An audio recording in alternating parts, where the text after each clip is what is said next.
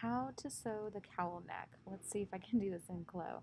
I suggest, okay, if we were actually going to sew this top piece would be folded down, but I think for CLO, I'm just going to cut it separately and I'm going to try to like superimpose it under the front.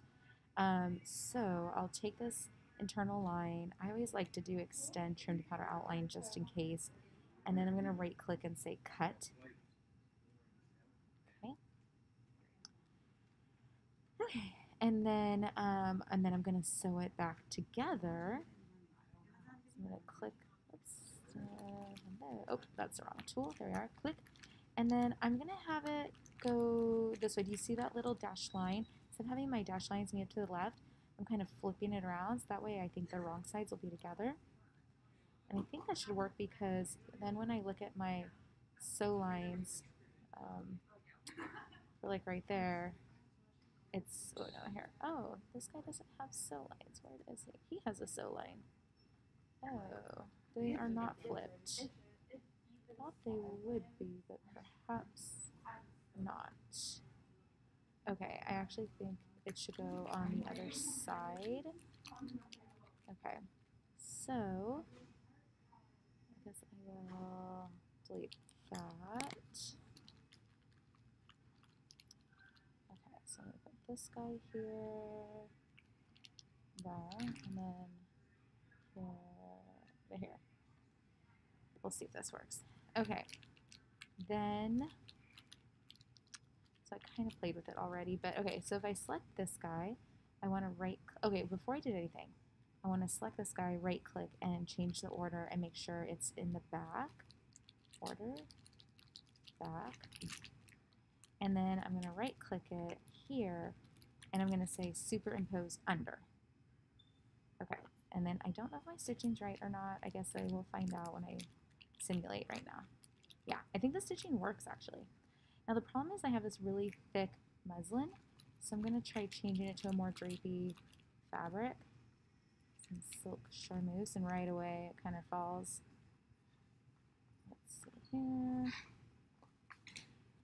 Okay, oh, you know what? It didn't quite work the way I wanted. I think that's the back of the fabric. Maybe I will select it and right click. Flip normal? Okay, yeah, that's better. Okay.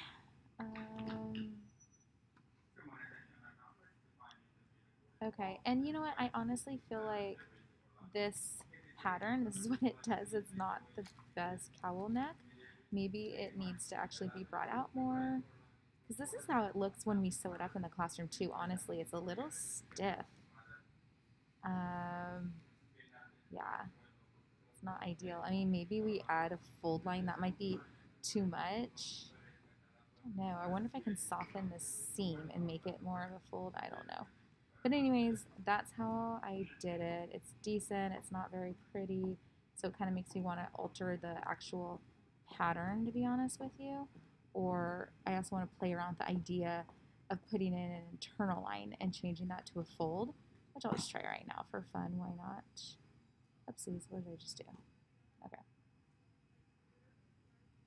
There. Maybe I'll just do it like at the, yeah, probably at the neck.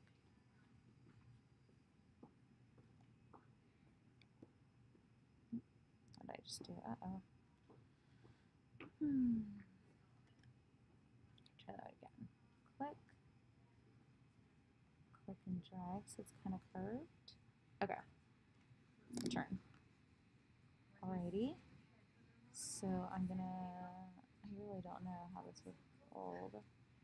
If I use the fold thing, I don't know if this is actually a good idea or not.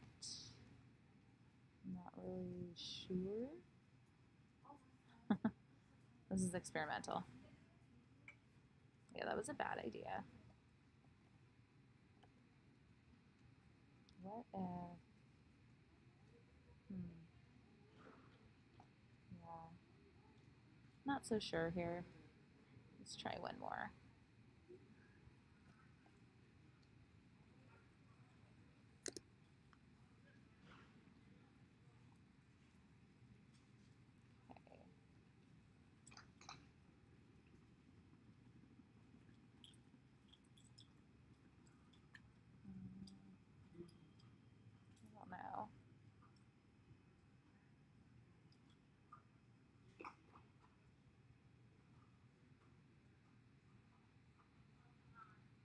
kind of worked.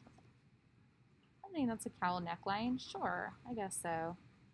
But what I really want to do is give it more fabric somehow. But I think we'll stop for now. But okay, so there we are, our cowl neckline. Voila.